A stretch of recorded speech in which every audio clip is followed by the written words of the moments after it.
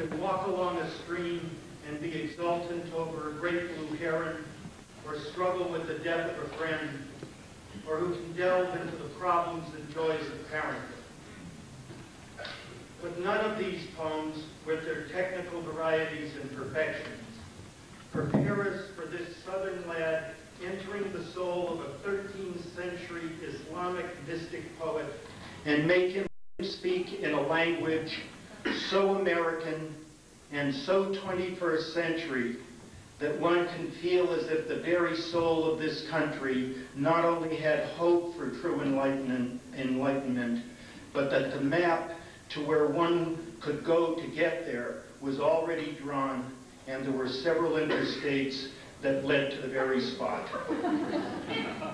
It is rare indeed to have a translator so gifted as Coleman, who can suppress his ego so thoroughly that one feels that Coleman and Rumi are not the same person, but that Rumi is willing to speak through him.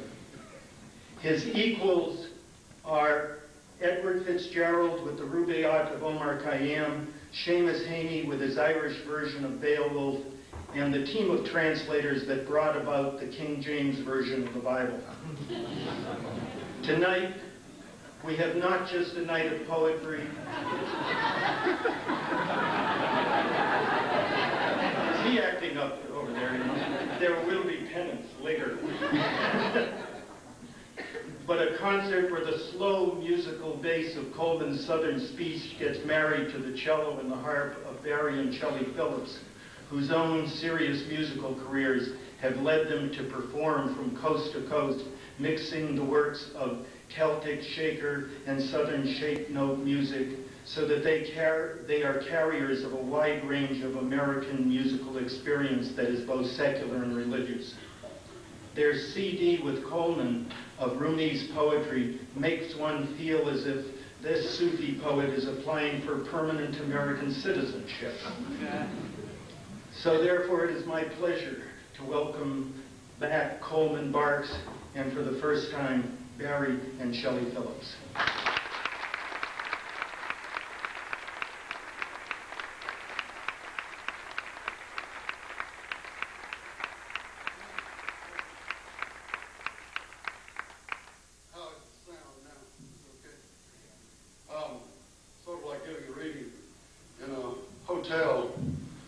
With, a wedding going on somewhere in the back. But we'll go ahead with it. We're going to read the poems of Rumi with music as they were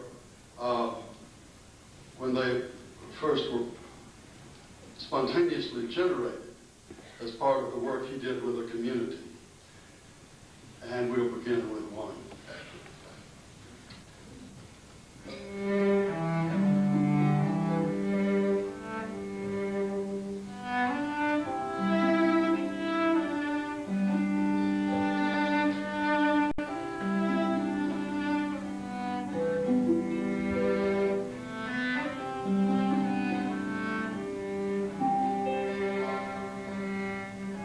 What was said to the rose that made it open was said to me here in my chest. What was told the cypress that made it strong and straight? What was whispered the jasmine, so it is what it is. Whatever made sugar cane sweet. Whatever was said to the inhabitants of the town of Chigil in Turkestan that makes them so handsome. Whatever lets the pomegranate flower blush like a human face, that is being said to me now. I blush.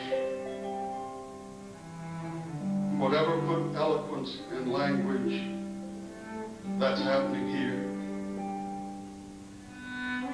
The great warehouse doors open. I fill with gratitude, chewing a piece of sugar cane. in love with the one to whom every that belongs.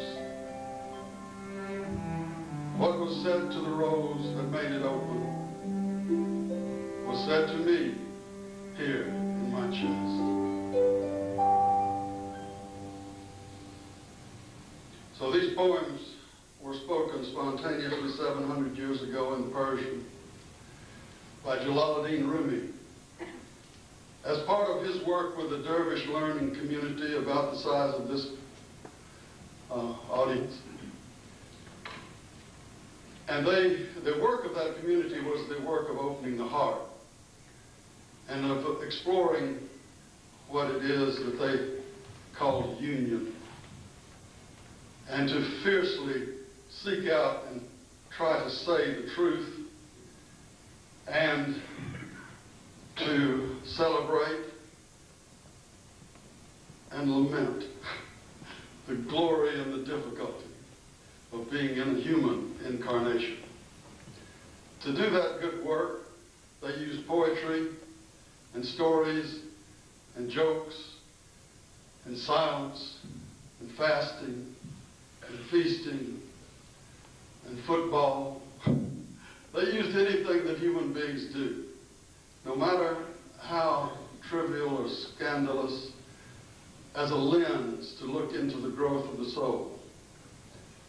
Big questions would arise in the community like, what is the purpose of desire? Do I see a hand in the back? No. Lou is going to explain that later. Or what is the nature of a dream or a song? Or where can we find the balance between surrender and discipline? That's a tough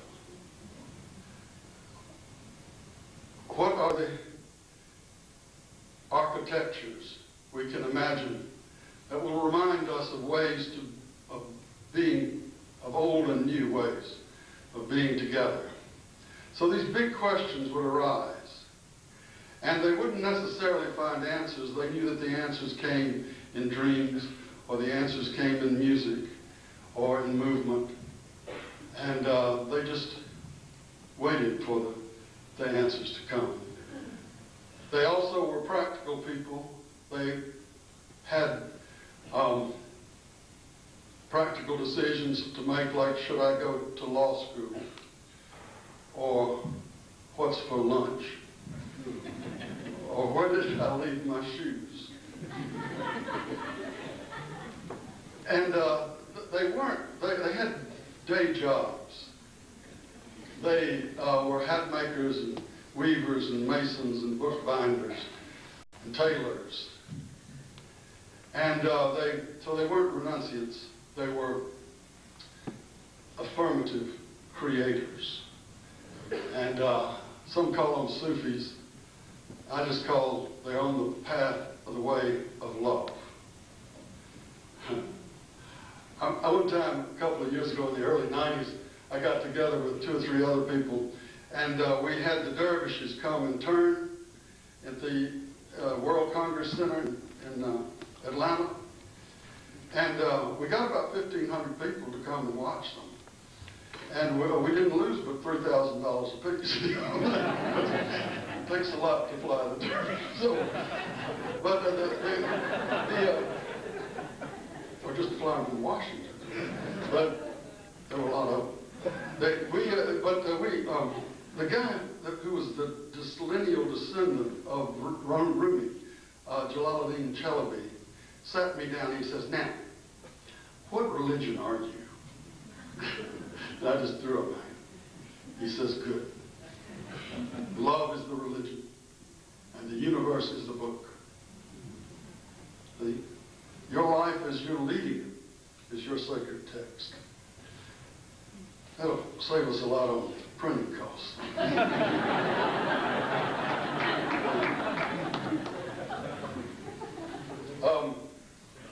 Rumi is a poet of deep grief, as well as the ecstatic abundance. And here is a poem in which he talks about the opening that comes with grief. grief. This is grief for a specific friend of his named Saladin. And when he died, Rumi wrote this poem.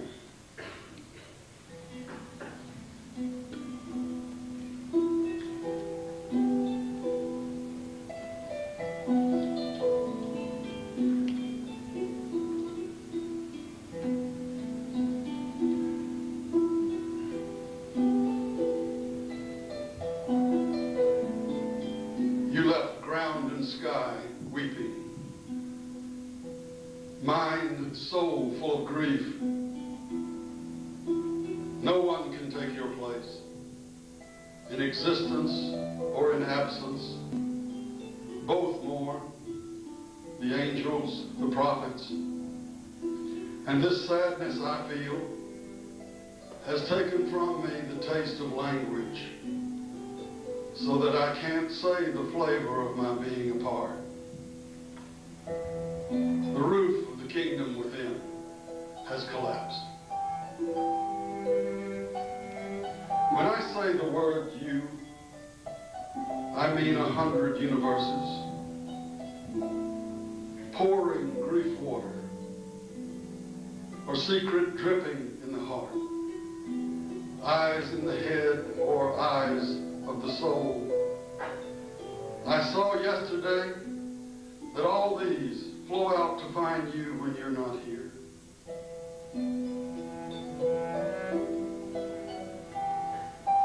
That bright firebird Saladin went like an arrow,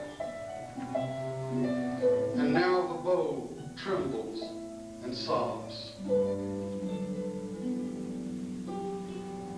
If you know how to weep for human beings, weep for Saladin.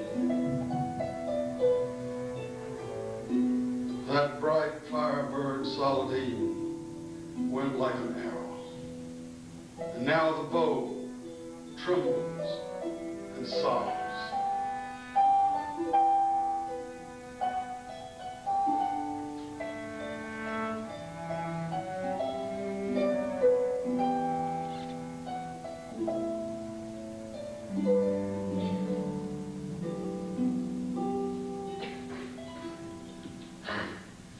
This is another Saladin poem that I've just found this last week. So it may not be finished now, but I didn't know it existed. There's an incident in Rumi's life. He was walking down the streets in Konya, Turkey, and he heard the music of the gold beaters in Saladin's shop, making gold leaf out of gold lumps, I guess. I have no idea what a gold shop people do, but anyway, and he heard a glory and a beauty inside the music of the gold beaters. And he spontaneously began turning, that moving meditation that has become the whirling of the dervishes, an emblem of total abandon and total discipline at one time. So this is, I call it hearing the goldsmithing music. And this is the first time it's ever been read anywhere.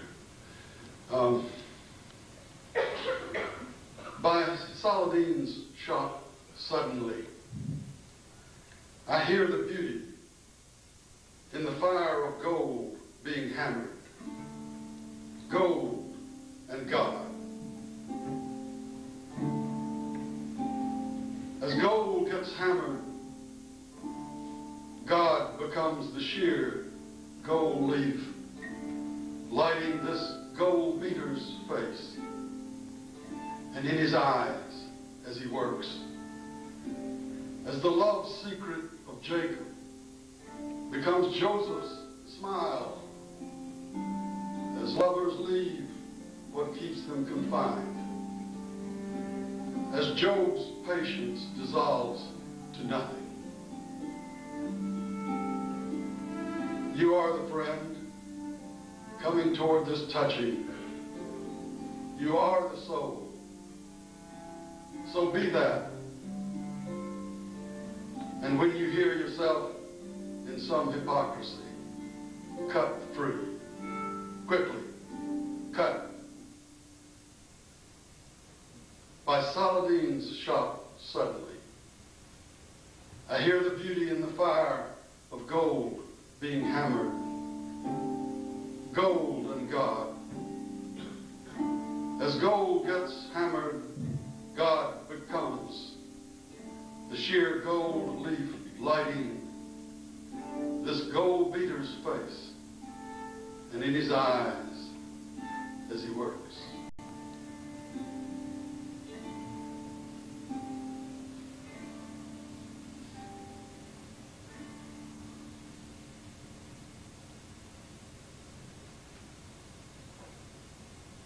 One night, a man was crying, Allah, Allah. His lips grew sweet with the praising, until a cynic said, so, I have heard you calling out, but have you ever gotten any response? The man had no answer for that. He quit praying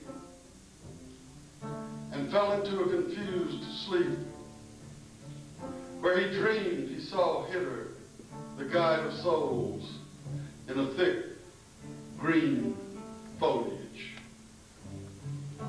Why did you stop praising? Because I've never heard anything back.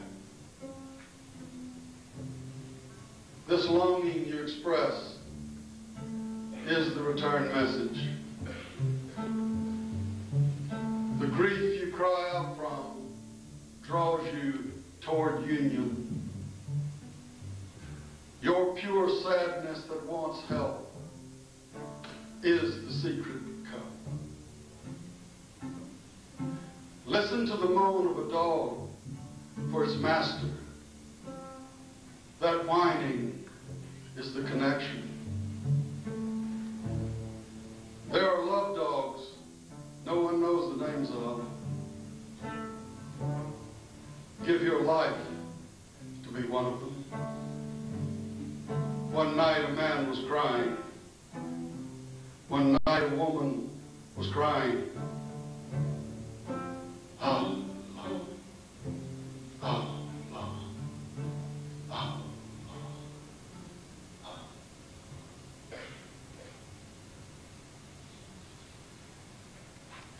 Every now and then with these poems of Rumi, I'm going to read one of my own. Maybe a mistake, but I've made mistakes before. And so this is a poem. I have two sons, and when they went off to college, I wrote this poem sort of celebrating or grieving, both maybe. They're going off, and my not being a father anymore. I was the first in my family to get divorced, and also the first not to take my children to church. In the South, that's a big deal. My brother's a Presbyterian minister. So anyway, so I didn't take them to church, but I did sing them. These old shake note hymns that these two know so well, little Appalachian hymns that they do the shake notes of, do, re, mi, fa, sol, la. So I had at that time, or a little before that time, a wife who was getting a degree in folklore at the University of North Carolina. And her advisor was Dan Patterson, and Dan and I and a bunch of others would go up to these little towns up in the North Carolina mountains and sing these old hymns with these primitive Baptists that would sit in a square, you know, and there wasn't any piano anywhere near, or any music, musical instruments. They might be back at the cabin, I guess. But yeah,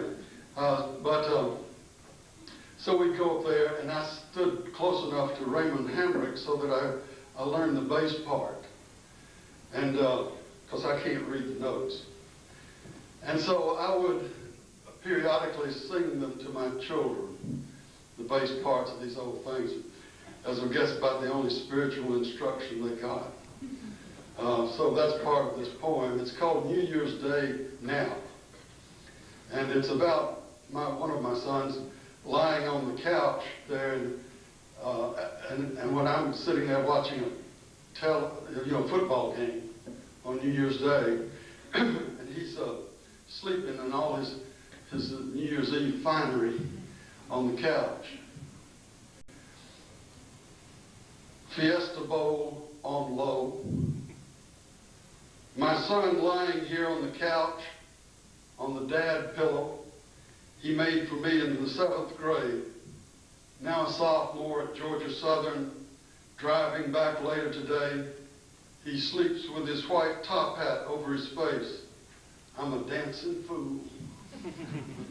20 years ago, half the form he sleeps within came out of nowhere with 1,000,000 micro-lemmings who all died but one, piercer of membrane, specially picked to start a brain-making egg drop soup that stirred 2 sun and moon centers for a new painted sky in the tiniest ballroom imaginable. Now he's rousing, 6 feet long, turning on his side. Now he's gone. I sound low-key, but this is the way I howl an old hymn. And the plaintive bass drum, a charm for accepting what happens and a stubborn question.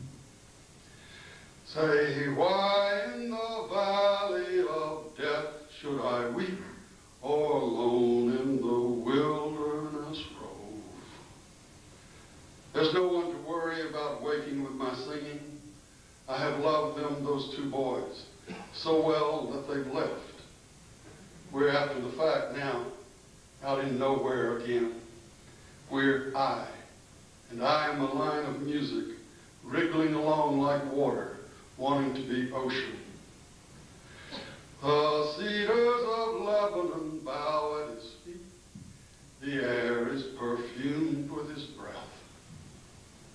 Singing and talking, one vibrates with the other. Vapor, mist, going up this way. Cloud come back around down. The old fa sol la singers would not commit to words until they ran through the notes in broken lines of rain, the reverse of me rocking my babies, to all verses of Samantha or David's lamentation, who now in a shower somewhere murmur tunes they have no lyrics for. Ha la bi la, sol do mi sol mi mi. I never took them to church or told them stories about David or Samuel or Jesus, but they move like fish or tadpole radios in the mud, flat on their backs on a roof or breezing by.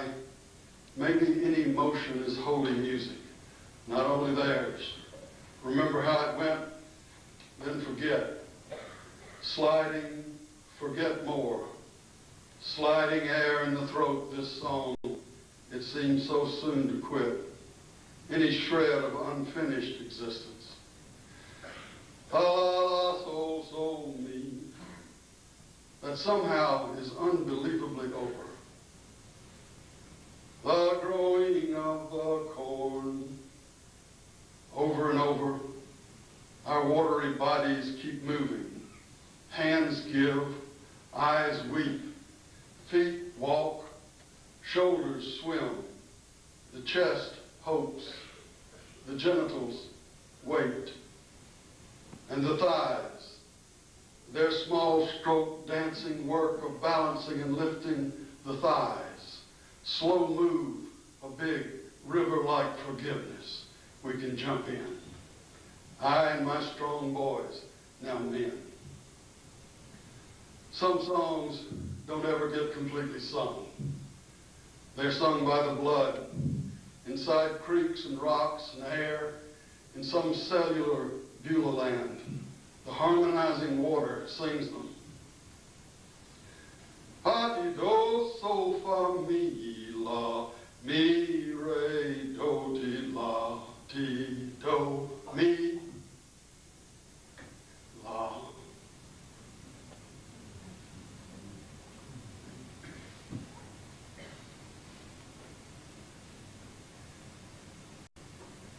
A lot of Rumi's poems, probably the ones that he is most well known for, are those that feel drenched in the presence, that inner, outer presence that he calls the beloved or the friend. It's a mystery we can't talk about much. And in Persian, I'm told there is an all-purpose pronoun that means I, you, he, she, it, we, they, and God. That's a very nice pronoun to have, but we don't have it. And so, I use that heartbreaking, poignant, second person, singular, plural, you, which is not bad. Sometimes Rumi feels that presence, as surely we all do in weather, like that weather last night. Wow. Lightning meditation. But you know, when it rained, and you know, or snow, and he feels that presence in the weather. It's whatever's surrounding, and also feeling like it's inside. And sometimes he addresses that mystery directly.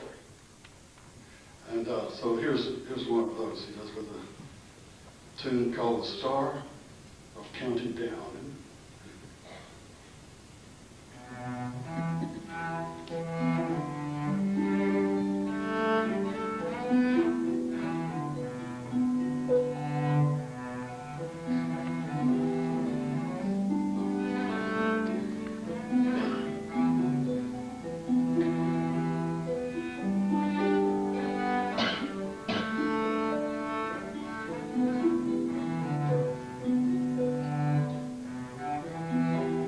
When it's cold and rainy, you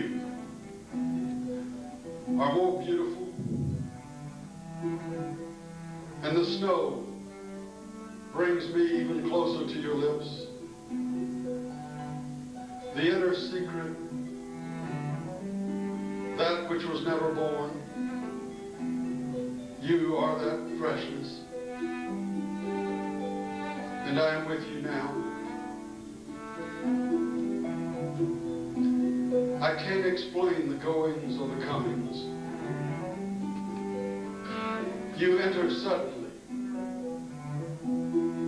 and I am nowhere again inside the majesty.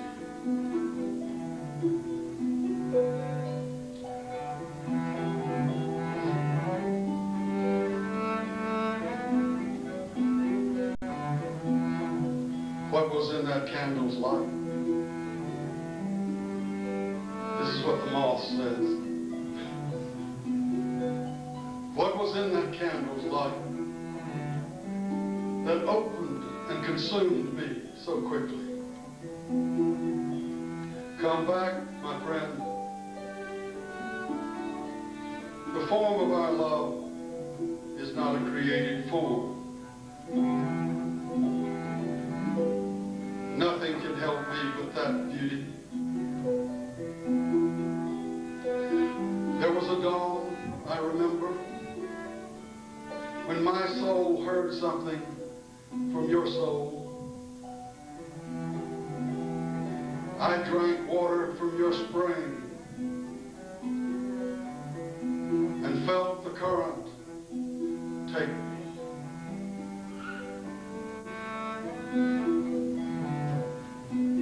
Come back, my friend.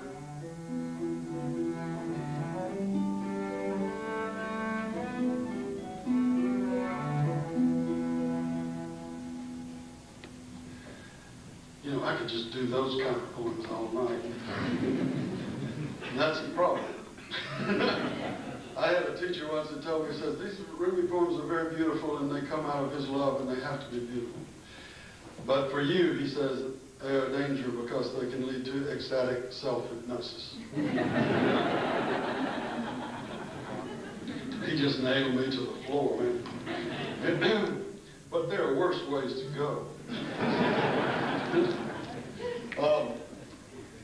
Here's another side of Rumi, the antidote for that drenched, drowned sweetness place. And this is the severe Rumi, harsh. He says, sometimes I have to put a little vinegar with my honey to make the ecstasy, a little scolding with my love to make the ecstasy more familiar. My dad used to take a morning tonic of a spoonful of honey and then a spoonful of vinegar. You ever heard of that? Yeah. I never have tried it. There may be some connection between Alabama and Persia. They know the same things. So here's a sequence of severe, this Rumi. There's courage involved if you want to become truth. There is a broken open place in a lover. Where are those qualities of bravery and sharp compassion in this group? What's the use of old and frozen thought? I want a howling hurt. This is not a treasury where gold is stored. This is for copper. We alchemists look for talent that can heat up and change. Lukewarm won't do. Half-hearted holding back. Well enough getting by. Not here.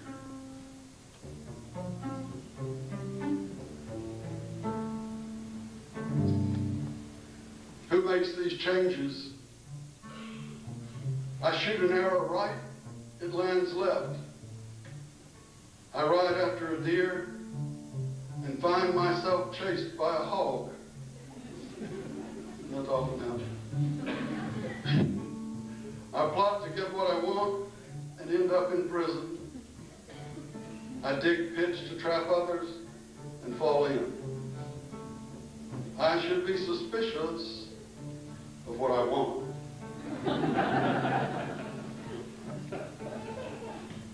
On Resurrection Day, your body testifies against you. Think of that. Your hand says I stole money. Your lips, I said meanness. Your feet, I went where I shouldn't. Your genitals, me too. They will make your praying sound hypocritical. Let the body's doings speak openly now, without your saying a word. As the students walking behind a teacher says, this one knows more clearly than I the way.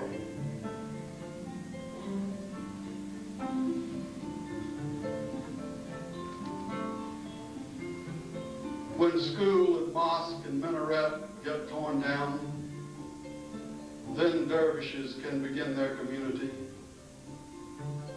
Not until faithfulness turns to betrayal, and betrayal into trust, can any human being become part of the truth.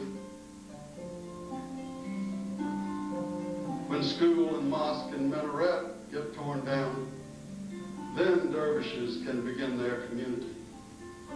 Not until faithfulness turns to betrayal, and betrayal into trust, can any human being become part of the truth.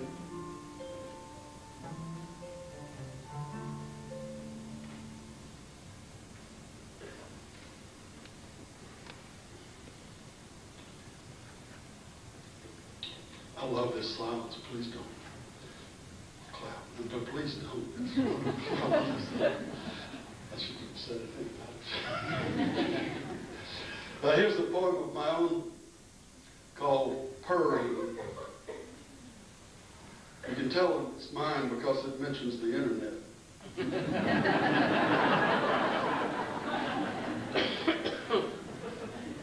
The internet says science is not sure how cats purr.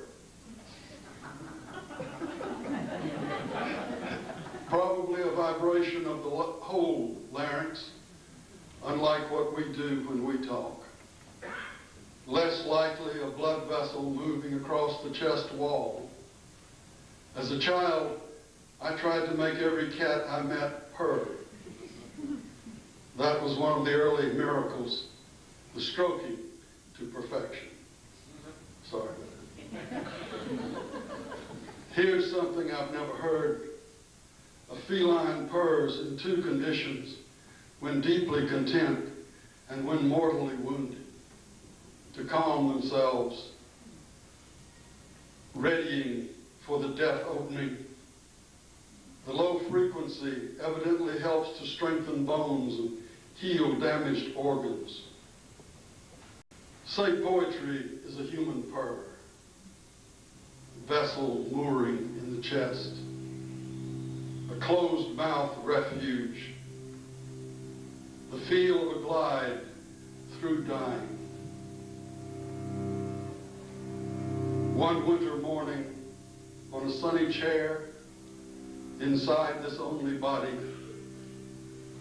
a far-off inboard motorboat sings the empty room.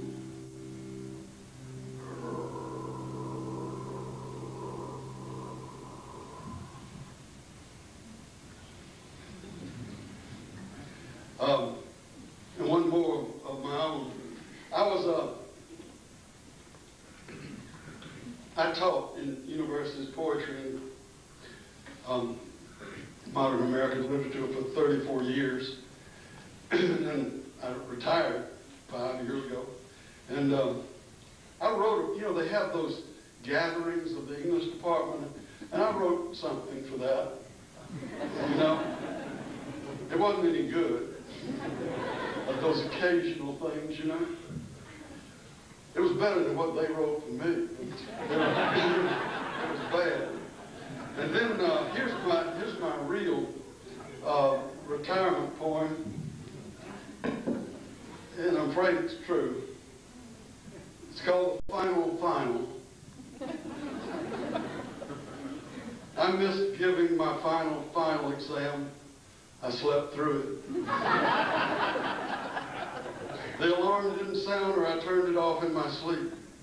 I'm buying a new clock, but maybe it's perfect this way. They wrote me such letters. I'll give them all A's.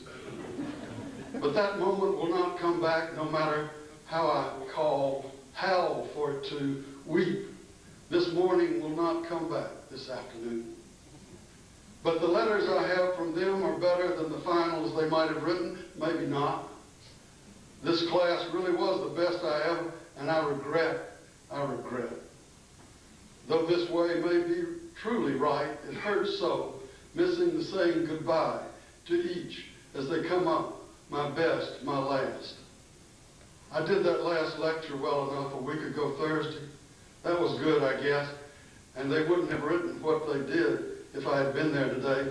Unconsciously, I gave them my absence. As these last 11 years, my teacher has consciously given me his absence, presence. However he is with me, now he's dead. Problem is, while we're in these aging shapes, to show up for class. Bright eyes, bright ears. Seems like so much else in my life, the waking late and not making the formal gathering and this regret for sleeping through. I cannot believe I missed the final. The predictable conclusion to my legend in the English department. The secretaries loved it. I can't believe it, and I won't say I'm sorry. I am sorry. Like my mother used to call unreliable hired help, you can't count on him, he's just sorry. You never know if he'll show up. I'm so sorry, I won't say I'm sorry. And actually it gives me a chance to give 40 A's, which out of some arrogant, ungenerous grading attitude I would not have done, which now I do. With an iron whang of the grades-only chute door in the back of Academic Hall and an illegal pull of the chapel bell. I really did that. Do you reckon I'll sleep through my death? Another pull. Sleep through Resurrection Day? Another. And have to do this whole jabbering career again? Pull. Or will I get to go on to some other plane where there's no such thing as dreamless sleep and discipline and drinking too much the night before and faulty clocks and forgetfulness and the frustration of saying anything in front of groups and no such a thing as regret and the satisfaction of a job well done and no more ceremonial walk through doors and no way to miss the living moments and no way to try to write them right. Or say there's nothing after now. Then this lovely bunch of young people talking and laughing and writing me letters, forgiving me even, straggling out of that room made sacred by our presences and attention were gone when I arrived at 10:45. You created quite a stir around here, says someone on the hall bench. I bet. I heard them say you've used up your poetic license. This is how death might surprise, as the thing undone, irremediably missed out on. You round a corner and the backyard party with your friends is breaking up. Where have you been? Alone, asleep. If I lived with someone, I might have been jogged awake, reminded, but I still don't want to live with anyone. I'm unrepentantly, sufficiently, some would say terribly alone. Look at me and be frightened. Of not pouring the last of the love and wakefulness you're given, which is every moment, but more so some than others. Emptying out is the point. In time, over time, be early.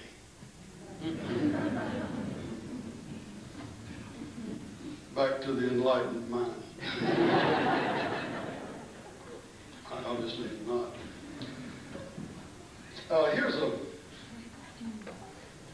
Rumi talks easily about the mystery and the fluidity of identity. And here's one about that. You might call it parapsychology. He just thinks it's the way things are.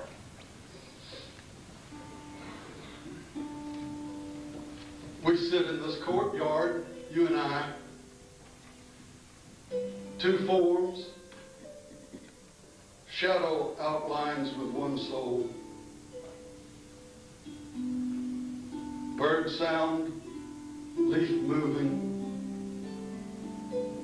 early evening star,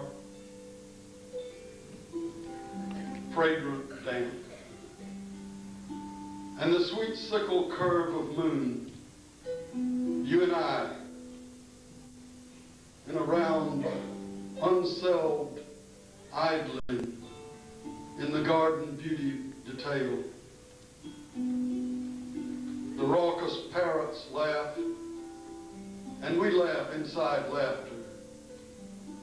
The two of us on a bench in Konya, and yet, amazingly, in Khorasan and Iraq as well. Friends abiding this form, yet also in another, outside of time, you and I.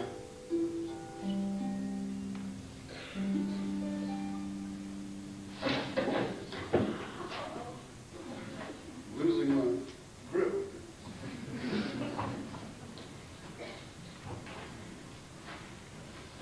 All right.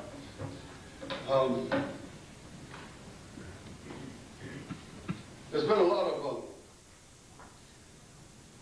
discussion the last 20 years or so about the nature of stories and what they are, how they function in the human community. Some people say that stories are to human growth as facts are to science. That is, they are that basic. The Hasidic masters in 18th century Russia says that God created the world because he loves stories. So that your problem is just to be your story. Unfold your myth. And Rumi says that stories are like the water that you heat for the bath. They clean you and they refresh you for whatever's coming next. Well, here's a story that Rumi told about three travelers that met. Three devout men of different religions fall in together by chance, traveling. They stop at a caravanserai where the host brings as a gift a sweet dessert, some taste of God's nearness. This is how people out in the country serve strangers.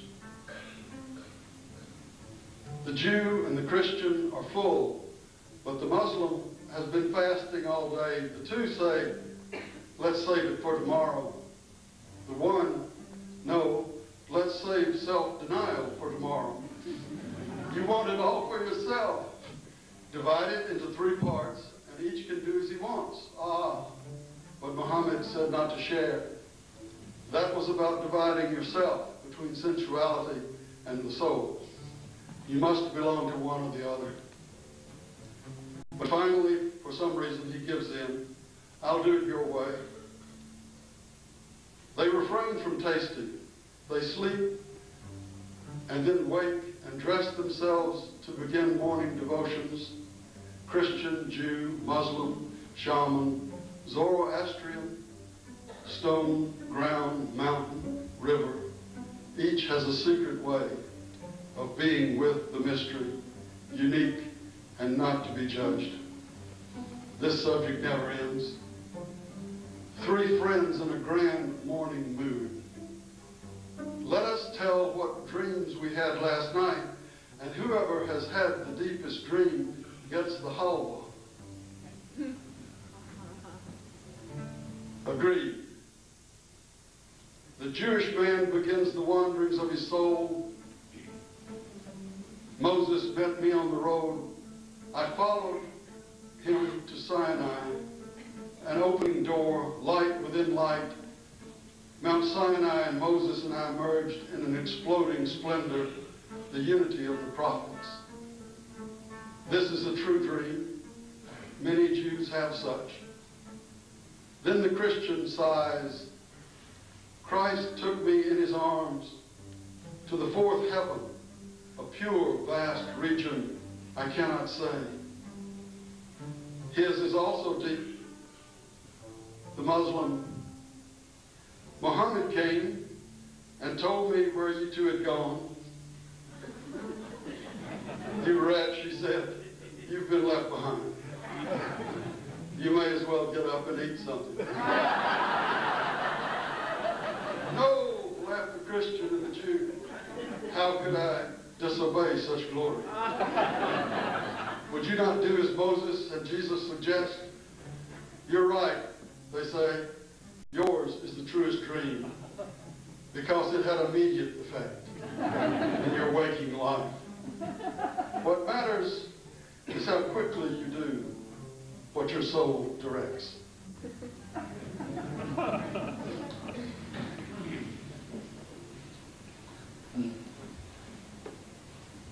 Here's a poem that just consists of about 10 metaphors, all of them about the same thing, which is that mystery that with the moth flying into the flame is.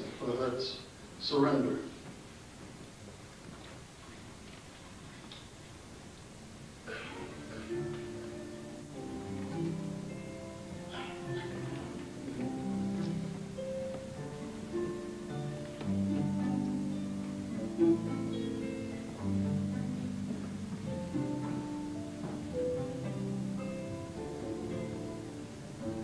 A moth flying into the flame says with its wing fire, try this.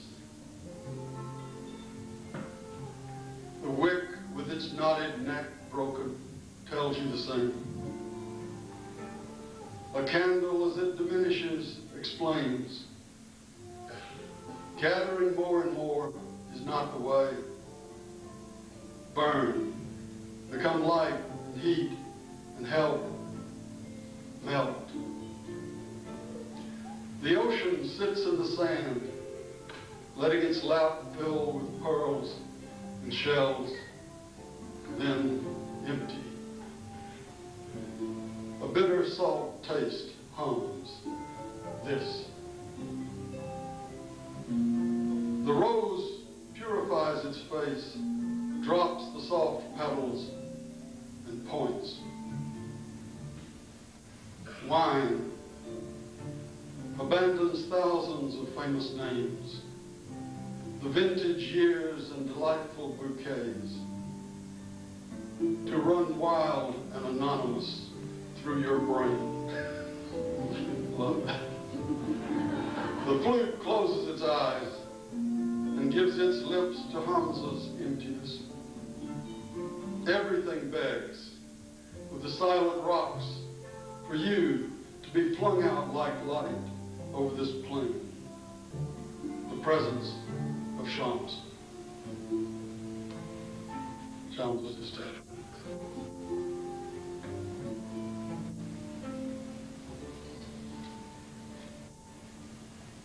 Rumi knew that jokes were important because there was a slight shift in consciousness whenever a human being is about to hear a joke. So, Nasruddin knows that it's very important to get regular exercise. He says, my mother, at 60 years old, began walking 5 miles a day, and now she's 90, and we have no idea where she is.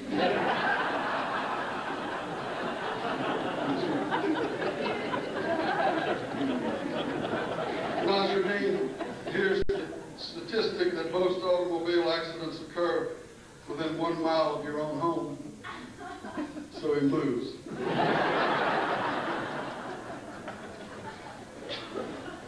Nasruddin carries a door with him wherever he goes.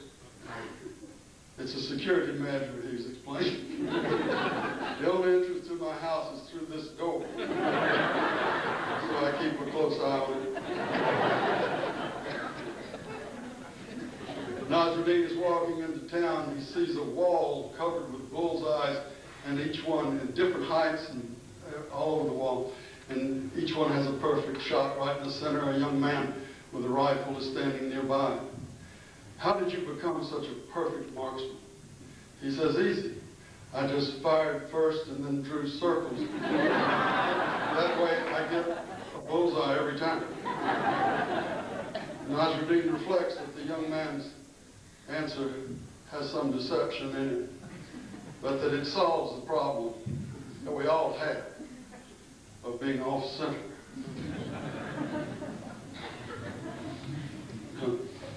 Nasruddin is drunk. He comes out of the tavern at 4 a.m., begins aimlessly wandering the streets. Police stop him and said, Nasruddin, why are you out walking the streets at this hour of the night? He says, sir, if I knew the answer to that question, I would have been home hours ago.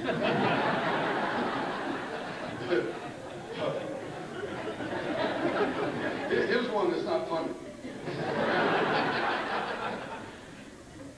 Or nobody else has laughed at it. I think it's pretty good. Nasruddin has a magic wand. He waves it and conjures up a patent office with a man behind the desk. And he says, I'd like to get a patent on this magic wand. The man says, we don't give patents on that new age paraphernalia. So he waves his wand, and the man disappears.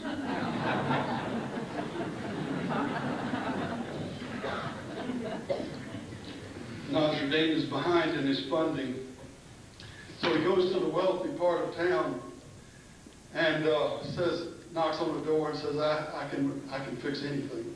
I'm very good. I'm very quick. The man says, well, this is good because I've got a porch around the back that I'd like you to paint with this deck paint. So he takes it around there and comes back in about 10 minutes. Says, I'm through. The man gives him $50. I said, that's amazing how quick you painted that porch. He said, he's walking away. He turns around and he says, but my good man, I have to tell you, that's not a porch. That's a Ferrari.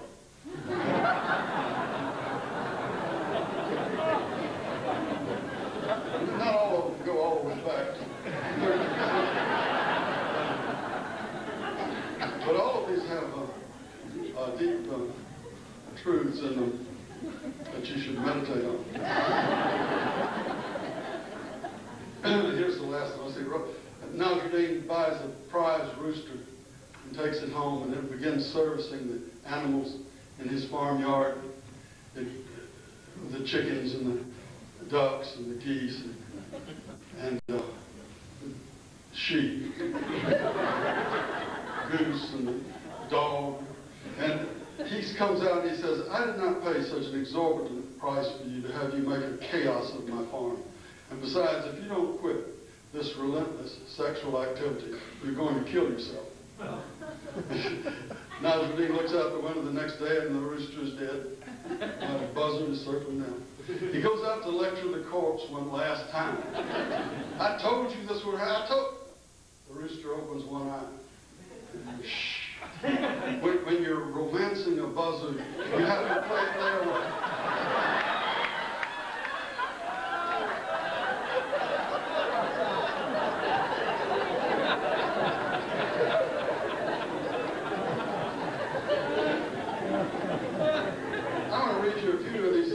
I've written with and for my granddaughter, Brian, and we do stuff together. It's called Club, and it's got pictures we've drawn here, and pictures in the back, photographs. The good pictures that are drawn are hers, and the bad ones are mine. But anyway, so it's just shameless grandfather stuff, you know. So here's one. So one time I took her over to Marietta, Georgia, to a shrine circus. Do they have shrine circuses up here? In Georgia, they are very low-budget affairs, and the performers are aged and inept. They do tricks that are dangerous to everybody around. And this shrine circus didn't have a finale. You know, you expect a circus to have a finale. Didn't have one. Somebody just took the microphone and said, that's it. Someday I'm going to give a portrait award. This is the last poem. Maybe it ought to be. Anyway, I'm going a little longer. If I were dying, this is called No Finale. If I were dying, or if I were convinced I were dying soon, say within a year, if I were told so by doctors, I would write a bunch of poems out of my nervousness and my love for being here. They would be what I saw on walks and times I would spend on the phone with my granddaughter, remembering when we went to the shrine circus and Julio tried the triple and missed.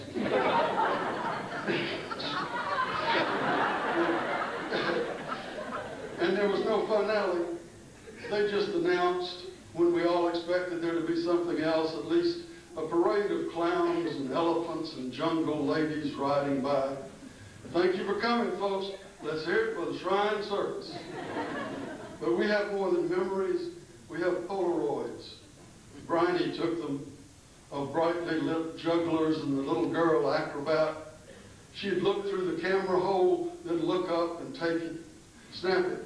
But when she looked up, the camera would tilt a little down so that we have a number of photographs of circus dirt with part of a spotlight circle at the top. Here's one. I went to pick her up in my old 72 Dodge convertible chop top thing.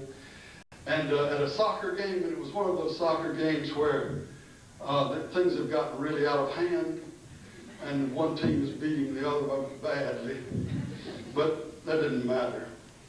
And so anyway, we were driving off and we saw a clump of the opponents shouting, "We won, we won."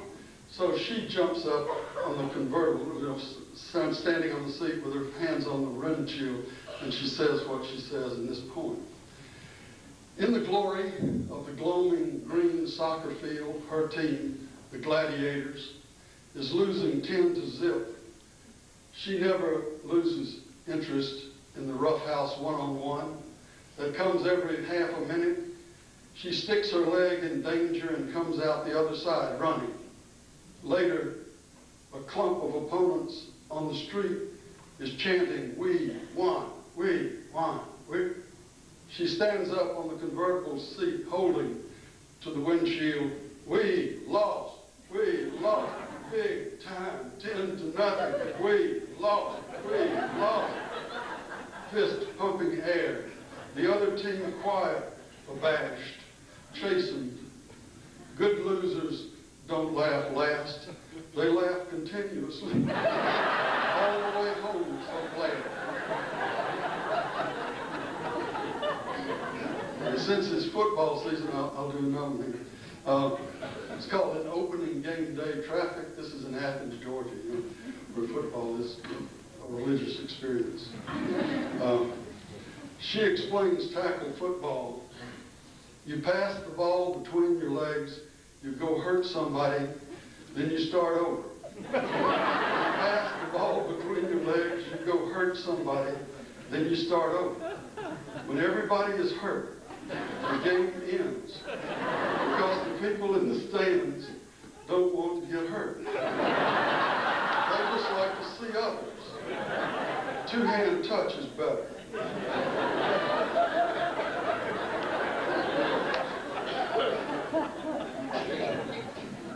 Let's see, I'll read you one more. She asked me, did I have poems for children? They were doing poetry. And would I write one that had her name in it? I don't think I do have any poems second graders would listen to. Mine are too old or not lively enough. Or they might mention something that they're not supposed to hear about. Like the girl Claudia, 10, watching television, who said, "Mom, I'm not old enough to watch this." But now maybe this could turn into something they might like, because I am remembering Claudia's younger brother, Rob, went to a museum and saw Lucy, the name scientists have for the early, almost human ape woman they found, and reconstructed how she looked millions of years ago. She's hairy and naked and stooped over with her hairy breasts hanging down, and she's carrying a bone for a tube. And she's about 50 feet high on the museum wall. And Rob sees her and can't stop looking. And he keeps saying as they're walking around other places, "I can't stop thinking about Lucy the ape woman, Mom. I can't get her out of my mind." Then he's quiet for a long time, and then he says, "I bet she was pretty for her time." Now, two Rob stories that can't be read to second graders.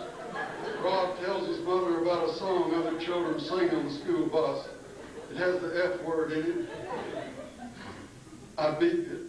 Every time it comes up, I beep it. Do you know what it means? Yeah, sex. Some other older boys must have taught it to them. He's quiet. Don't you think they must have? Okay, I wrote that song, but I beep the F word when I hear it. Rob's a songwriter and a film critic. Once they were in a movie lobby in the popcorn line. Rob was fiddling with himself in the pants area. "Honey, do you need to go to the bathroom?" "No, I'm just getting my penis ready for the movie." The teenage couples behind them collapsed with laughter. Well, maybe the most telling cinematic observation I've ever heard.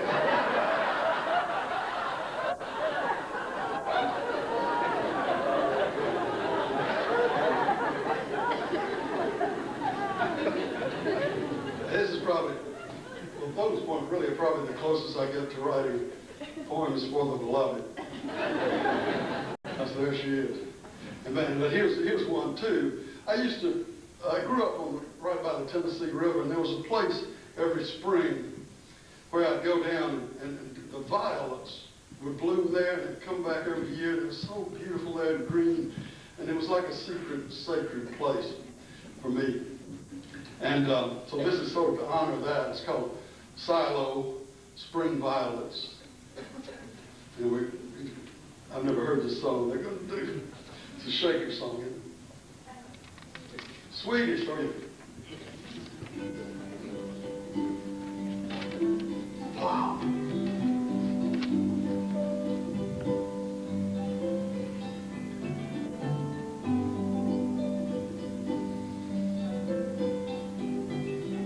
By the violets, in the watercress new grass, under the slender ash trees, by the rooted river spidery bank edge, I fold in with edible lavender butterflies, each next each, in a wandering myth of body and crows.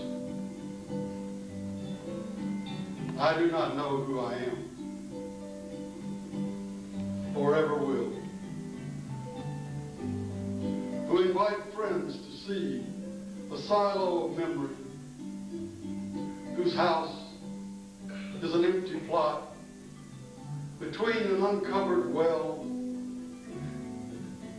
and this other cylinder of poured concrete.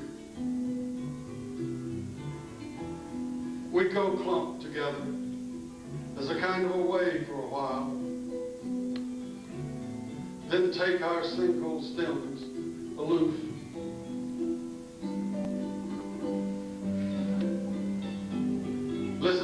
Listening to music in the dark.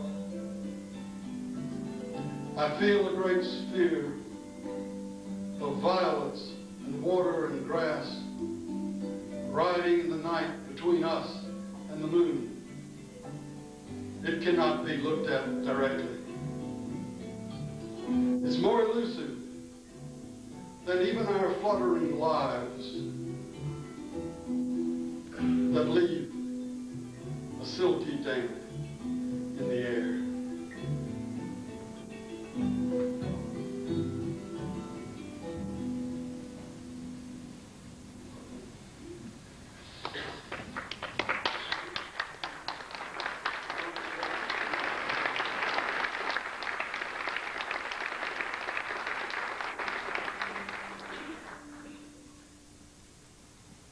Move beyond any attachment to names.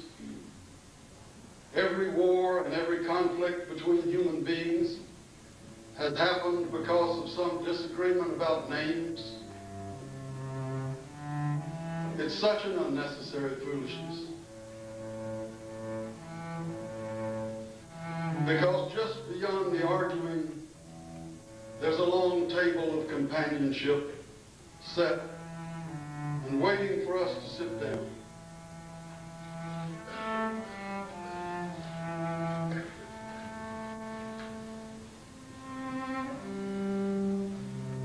What is praised is one. So the praise is one too. All these jugs being poured into a huge basin. All religions. All this singing. One song. The differences are just illusion and vanity. Sunlight looks slightly different on this wall than it does on that wall, and a lot different on this other wall. But it is still one light. We have borrowed these clothes, these time and space personalities, from a life. And when we praise, we're pouring them back in. All religions, all this singing, one song.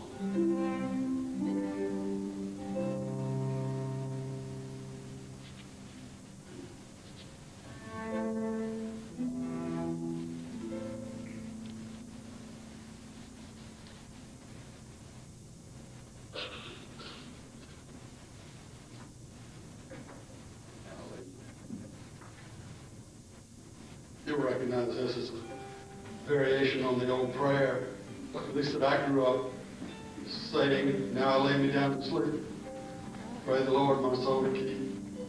Bless mom and dad and her. No, it has, and if I die before I wake, pray the Lord. But in my family, my mother wouldn't say that. That was too gruesome a thought. So she just wouldn't let it out. And it said, bless mom and dad and her and Betsy, grandmother and Aunt Pearl. It just went on forever. This is Rumi's version of that. Now I lay me down to stay awake. Pray the Lord my soul to take into your wakefulness, so that I can get this one bit of wisdom clear. Grace comes to forgive, and then forgive again. Now I lay me down to stay awake.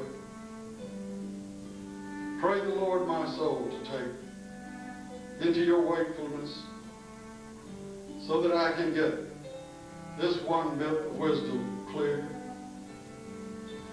Grace comes to forgive, and then forgive again.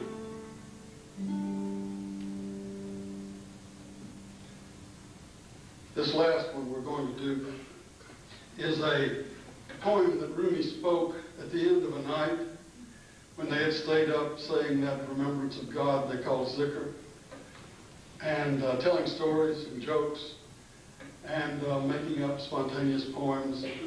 And at the end, as the sun is coming up after this all-night session, he says, tries to say what the state of awareness that they're in is, and he can't say it. He can only say what it's not. It's maybe a state of awareness that we don't have a word for in English. He calls it splendor or majesty. It may be what the inside of a cathedral is, that kingdom within that Jesus mentioned.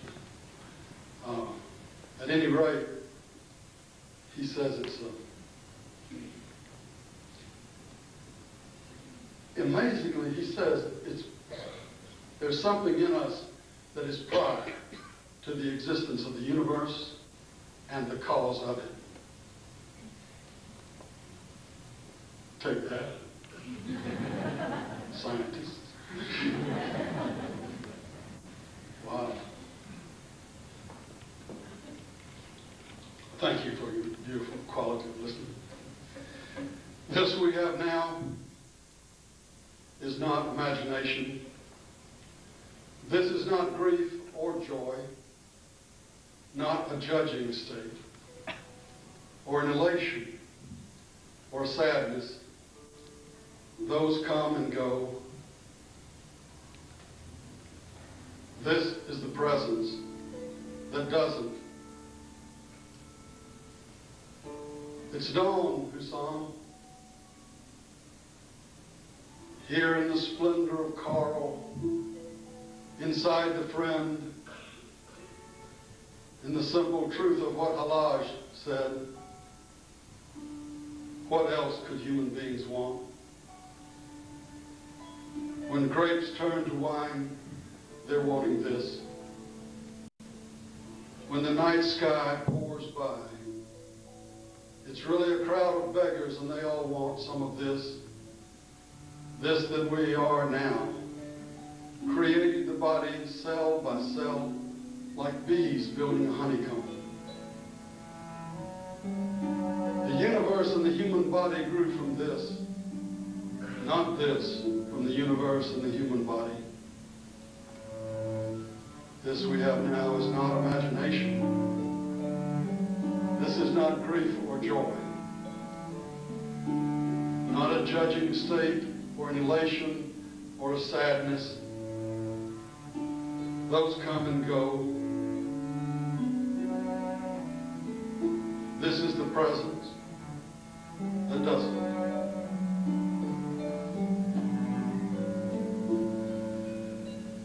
It's gone too soon.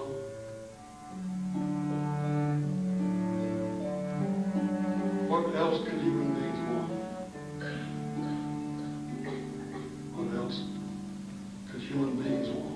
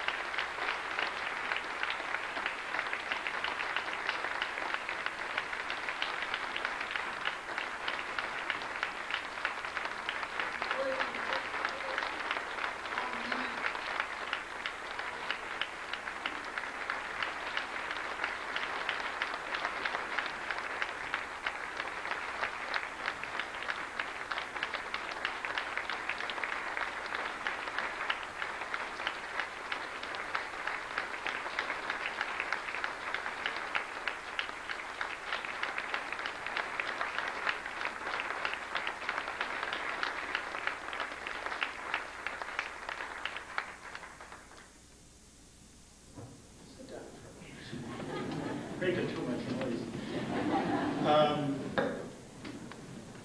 Couple of reminders. For those of you who follow our poster, it's at the end. So let me give you a little preview of what's going to be happening next semester, and then we'll ask Coleman some questions.